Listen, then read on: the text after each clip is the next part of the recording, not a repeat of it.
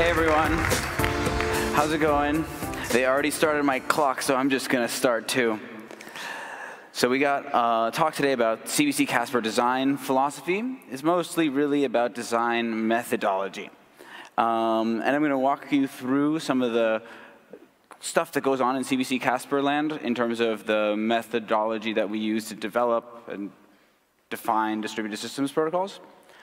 I'm gonna talk about it first is like what is correct by construction, and then I'm going to talk about domain theory, and then like this kind of definedness stuff. It's going to be kind of a trip. It's going to be pretty cool. And then I'll give some examples of like actual CBC design in CBC Casper and some of the stuff that happens, and to give you kind of a taste of the methodology and the like the kind of approach that we have that kind of sets apart CBC Casper from other consensus protocol research. And finally, the last bit of my talk, I'll remind you all that where the resources are, show you some new resources, and make some announcements. So let's talk about design methods in CBC Casper. The number one kind of like design methodology in CBC Casper is the correct by construction design, protocol design methodology. The idea with correct by construction is that like the process by which you decide what program you write should guarantee that that program has the properties that you want. Like the very process that you use to specify the protocol should guarantee that the protocol has the properties that you want. So somehow, like the way you decide what like formats to use or what like the protocol is in terms of like the data and the behavior, that happens somehow. Like definitions don't come out of nowhere, and there's like a process by which stuff gets defined, and it's called the process is called correct by construction. If the process that you use to define the thing somehow guarantees that the definition that comes out is correct. And this is kind of as opposed to the trial and error approach, where you will like try something and then analyze it, and then it might work, it might not, and you'll maybe get lucky, and if not, then maybe you'll learn something, and just keep trying until maybe you'll find something.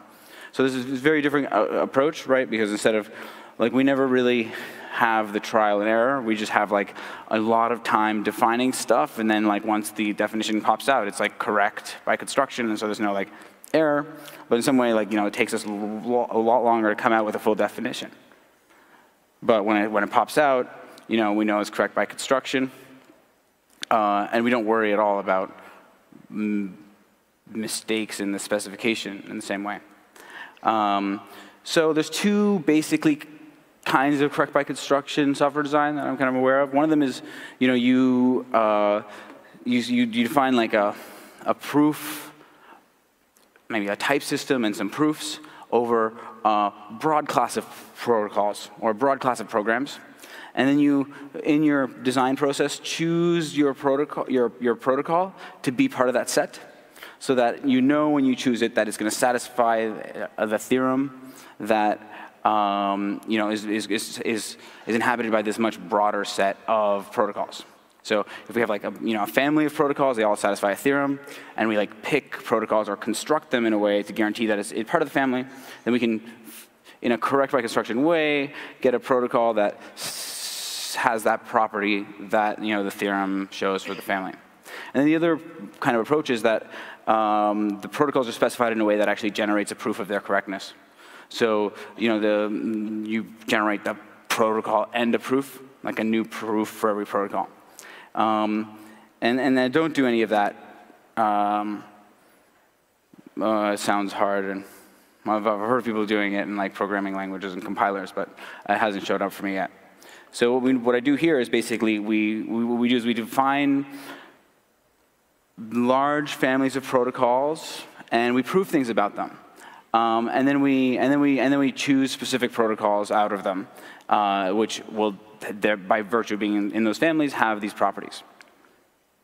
So now we're going to switch over to this very related topic, but like going off into the math deep end. So domain theory is a field of mathematics that studies, it studies the semantics of programming languages. But the reason why it's super interesting to me and to just why it's really useful for understanding the correct by construction process is because it provides us a language for talking about partial definitions, incomplete definitions, partial protocol specifications, and we can understand what it means to have a process of defining something, as opposed to just having something that's outright fully defined, as you might have in set theory. So like, you should think of domain theory as something that arose out of people's feelings that set theory was inadequate for dealing with programs and the semantics of programs, especially recursive programs and like a lazy evaluation. But I'm not an expert in domain theory, but there are some things that I've learned from domain theory that I find super useful for thinking about a bunch of stuff, including correct by construction protocol design. So there's a really, really, kind of core notation in domain theory to use this, and to define this thing called undefined. So this bottom notation means undefined. And it's like defined to be the most undefined thing. It is the most undefined thing in this partial order of definedness. It's like, if I say nothing about my protocol, then like I've left it completely undefined. And somehow that's like the most undefined that I could leave it. And as soon as I say stuff, it becomes more defined. And we could talk about and reason formally about this order of definedness and this process of defining stuff, and having at certain stages a partial definition, and then getting in more and more defined protocols. So if A is a definition that can be reached from a definition B by replacing an undefined term in B with something that's defined or something else, then A is more defined than B. So basically, like if I have a definition, it's got some undefined term in it, and I can replace it to get some other definition, then that other definition is more defined than this like initial definition. So I'm going to give some examples. So here we go. Bottom times bottom is more defined than bottom, because you can replace bottom with bottom times bottom, and therefore you can define something which is completely undefined bottom to be this thing bottom times bottom, which is still not totally defined, but it's more defined than just bottom. Bottom times empty set is more defined than bottom times bottom, because you can replace bottom with empty set and get from bottom times bottom to bottom times empty set. What about empty set times bottom versus bottom bottom? Well, you can replace the first bottom with an empty set, and so the thing on the left is more defined than the thing on the right. But the next example is a little trickier, because it's not more defined than the thing on the left. Sorry, the empty set times bottom is not more defined than empty set times bottom times empty set, because you can't replace the bottom to get empty set times bottom, because there's already an empty set in that position. So, basically what we're doing is replacing the bottoms on the right to see if we can get the thing on the left. And if we can't, then it's not more defined then. And if we can, then it is more defined then. So at the end of the day, what we kind of get is this picture, this partial order of the definedness of these terms. So like bottom is the most undefined. Bottom times bottom is a little more defined. These two terms, the left and right, they're not more defined than each other, even though they have a term that is in common, a term that both of them can define. A term that inhabits both of these partial definitions. And so kind of, what we do in the correct by construction process is we move from less defined protocol specifications to more defined protocol specifications. We have a kind of process of, we say something about the protocol, then we prove things about the protocol, so that later when we continue to define the protocol, the things that we proved continue to hold, because all of the later definitions are just a refinement of the previous definition. So the kind of theorems that we have for less defined versions of the protocol spec are going to hold for more defined versions of the spec. And this kind of starts to make you feel why we have like this correct by construction protocol design, because at some point we're going to have a partial spec and some proofs, and then there's no way for us to define that spec more that will kill those proofs. So basically, like our kind of strategy is to like deliberately give partial specifications and prove things about partial specifications so that we can have a lot of flexibility in our iteration and design, because we can continue to define from that point in many different directions without having to worry and go back about verifying and changing proofs that, because of the change in the protocol. So like a lot of the time when you have a protocol and you make a change, you're gonna have to like change the proofs that you have about the protocol. But if you instead had some partial definition of the protocol that you had some proofs from, which you could change, and you can make your change to your protocol by just continuing to define the protocol just like in a different way from before, then you can not have this additional proof obligation because you just have proven it for a much broader class of things, which are kind of the things that inhabit this less well-specified definition of the protocol. So let's I think we can get a lot of flexibility in design, and because of this approach. And so here's some actual like partial order of definedness in like some definitions that we have in the CBC Casper world. So we have this minimal CBC Casper family of protocols, which is like the specification that's like the easiest to understand, the smallest, the fewest parts. And we defined terms in that specification to define like the binary consensus protocol, the blockchain consensus protocol, and other consensus protocols that you've seen if you've watched me present on CBC Casper over the years. And so all of these protocols, these three protocols, the binary consensus protocol, the integer, and the friendly ghost, they're all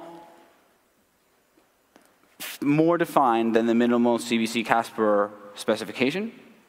And they all satisfy the same proof as the minimal CBC Casper spec. And these all, therefore, we kind of benefit from that proof, and we don't need to look back much when we're defining forward from this minimal CBC Casper family. We don't need to look back and ask about whether that proof will continue to be satisfied. But this family of protocols actually has a full node condition. It requires that all the messages, all the nodes, processes all the justifications of all their messages.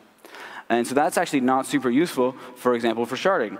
And so we don't actually want to have defined sharding as a further definition of this specification, because it requires this full node condition. And so actually what we do instead is we have like this other spec, which is like this light client spec, which where clients don't need to have resolve all the pointers and all their messages. And so we define the sharded blockchain consensus protocol spec as an instance of this like light client CBC family of protocols, which all satisfy the same consensus safety proof. And actually there's like a more abstract family of protocols, which is considerably harder to communicate than the minimal one, but which is less defined than both the light client protocol and the minimal CBC Casper protocol. And so like if we, with this kind of setup, what this does is it gives us a like little roadmap of like starting from where, like what is defined and what properties do you have, and if you go downstream from there and continue to find stuff, what do you get to benefit from? And so it can be really, so I think this kind of notion of order of definedness and of progressively giving more and more defined protocol specifications is very, very much what we're doing in correct by construction protocol design, because we're engaged in the process of defining something, and at the start we don't have a full definition. But we want to get to a point where we do have a definition that satisfies certain properties. And we want to know that the process that which we follow will guarantee that we have those properties. And so we try to have this kind of a disciplined approach for getting them one step at a time in a way where we don't really have to look back.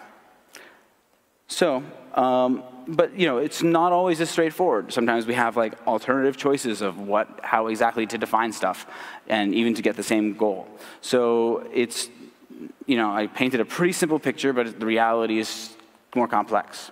For example, for validator rotation, the easy thing to do in terms of the protocol specification and the proof obligations is to just launch lots of instances of these protocols that have new validator sets. And that really can work in some cases. But there are also cases where we want to define protocols that do validator rotation in a way that is outside of the minimal CBC Casper framework. And whenever we do this kind of design that's outside of the framework, we create new proof obligations. And so we sometimes have to have a choice between, do we design things in a way to take advantage of existing proofs, or do we come up with a new system or a broader family that have other proofs? And it's tricky because, like, on the one hand, we want to benefit from all the proofs we already have and we don't want to make any new ones. On the other hand, when we can generalize stuff, sometimes we can generalize it a bit and not as much as we'd like. And so if I come up with a more general family of protocols for doing validator rotation, for example, like I haven't come up with one that really does everything I want. And so there's definitely, it definitely isn't as simple as, like, define as you go and everything will be fine. There's real choices that we need to make and, like, in the design process. So one of the decisions we've made, for example, is that validator strategies are not part of the specification. Like the core, like the core partial spec is only for clients. It's like not the spec for miners or for people who make messages. It's for people who receive them. And the reason why we did this is because it's like kind of it separates out the parts of the protocol in a way that allows us to tackle them separately, and we can, like, independent of when validators make messages or of how validators make messages, show consensus safety. So we have this big part of the protocol of, like, when do nodes make messages, which is not defined in the core spec, which both seems weird because you would expect that to be part of the consensus protocol, but also is really nice because there's no way that term could be defined in a way that disrupts the proofs in the for the, like, client protocol. And so validator strategies are not in the core partial protocol spec. And that was, like, one of the decisions we made, and I definitely don't regret it at all. We have a bunch of design decisions that were motivated by economic thinking, but also at the same time we leave incentives undefined until very late in the game, because the incentives have to respond to the actual states of the protocol and the consensus protocol itself, and so you can't actually define the incentives until the consensus protocol is defined. And so although we do a lot of economic thinking up front, and we come up with a lot of distributed systems properties that we want based on the economic thinking, the definition of the incentives is left for later. So, we have the fault tolerance threshold is not specified in the protocol. It's like a decision we made, and, like, very, like, like, it was not an arbitrary decision, and was motivated by, like, the design requirements that we have. And we this is like an area where it's not in the core reference spec, but we have a proof for how nodes would use it with different fault tolerance thresholds. And so we can, without changing the core spec very much, give proofs for a new kind of use of the protocol. So, more kind of weird proof tactics around, using multiple instances of this, like, correct by construction core protocol partial spec.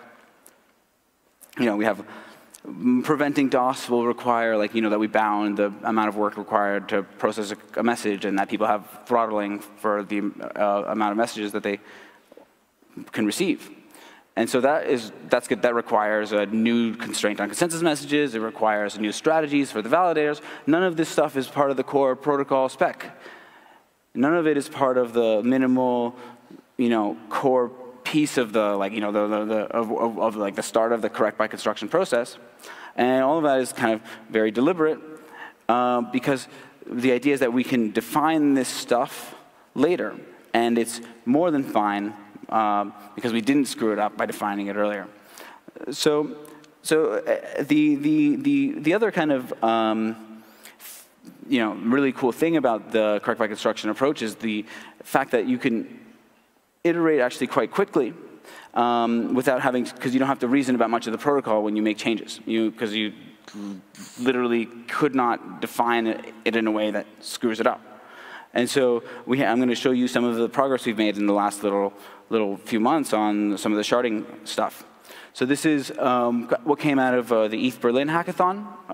We came up with like a pair of shards, one of which kind of follows the other one. It's very similar to the traditional CBC Casper consensus protocol in the sense that like it's really implemented completely as just a definition, a further definition of that protocol by giving the consensus values and the estimators and the validators and their weights and the fault tolerance threshold. So we did this binary. So we did this two shard system. And one thing that we kind of have been wanting to do for a while that finally kind of got to implementing is, in just like a few months, like a really short order, is shard rotation. So like here what we see is two shards that are changing position. One of them is the root at first, and then it changes, and then the other one is the root, and then it changes again, and the other one is the root. So the purple blocks there are root blocks. The yellow blocks are child blocks, and the roles of these shards in the hierarchical consensus are changing. And this does not require that we reason about consensus safety at all, because the correct by construction process kind of guarantees that with no thought, because it's kind of upstream from our definition process. And so relatively little work compared to normally working in consensus protocols. We define this actually relatively complex consensus protocol that this comes to consensus on the state of two shards with blocks that have two different positions and have a relatively complicated fork choice rule.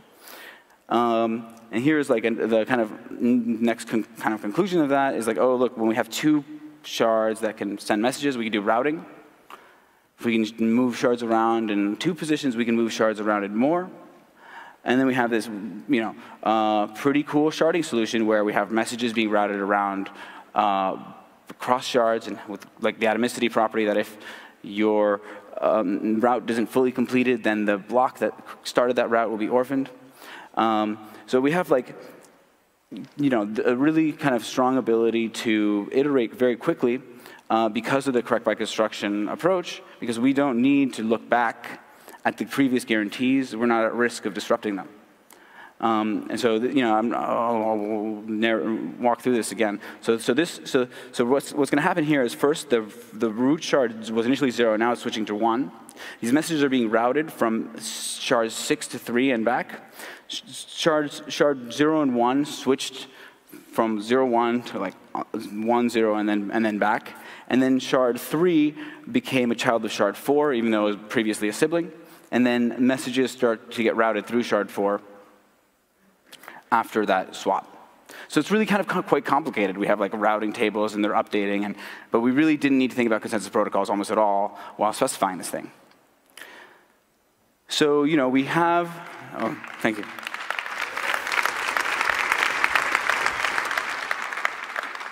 So we have a methodology that lets us define consensus protocols. We've defined a large number of consensus protocols, or partially defined a large number of consensus protocols.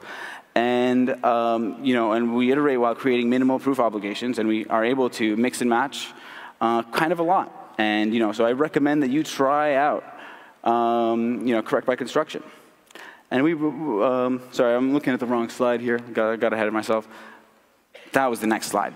So we basically really rely on these partial specifications, and the fact that it's not defined yet is actually a huge asset for us. The fact that we leave things undefined until the latest possible moment means that we have as much flexibility as possible to iterate without disrupting our previous proofs. So I already said all this. Yes, it's great. Try it. Correct by construction protocol design. It's awesome. So now we're moving to the kind of announcement section of the talk. So that was pretty much all of the content. So we have a bunch of announcements of people contributing to CBC Casper research. This is Rob Hambrock from True Level built generative testing for CBC Casper protocols. Let's see if I can. And what this, spoiler alert. So what this kind of shows here is the red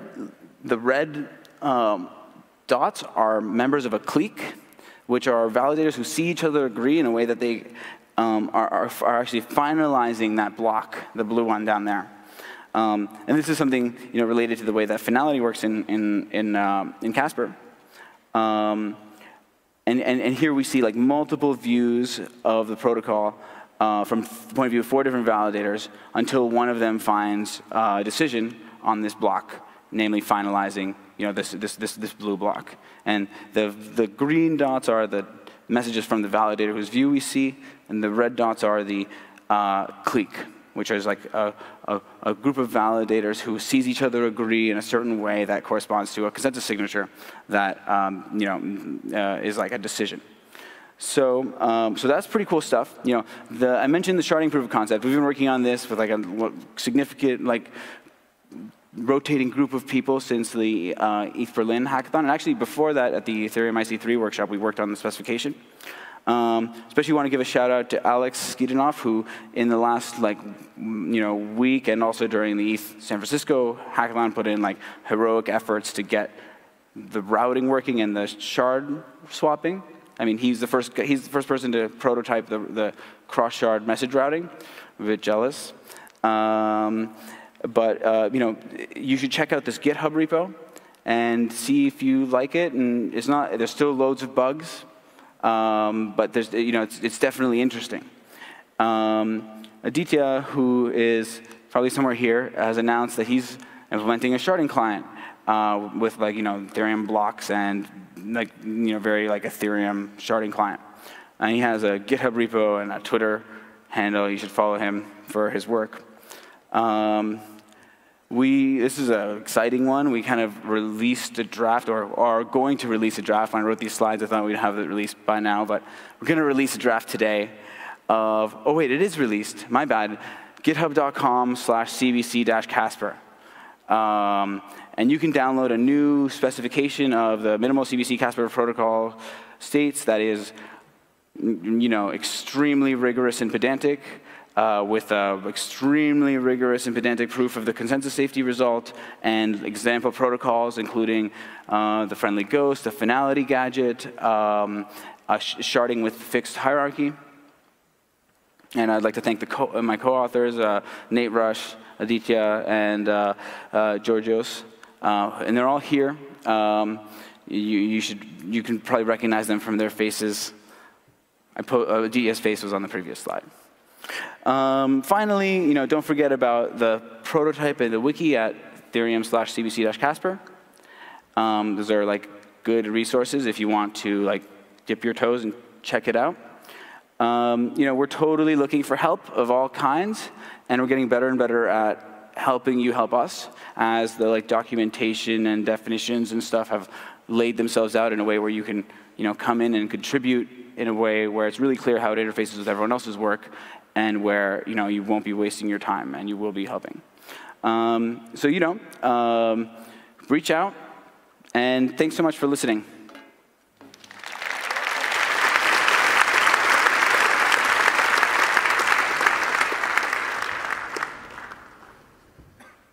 I have time for one question.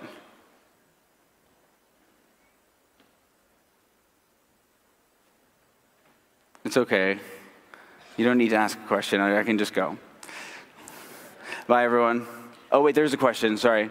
Do you have microphones? What's the deal? The microphones are at the front. You have to come up to the front. We got 30 seconds. You got to be quick. 10-second question, 20-second answer.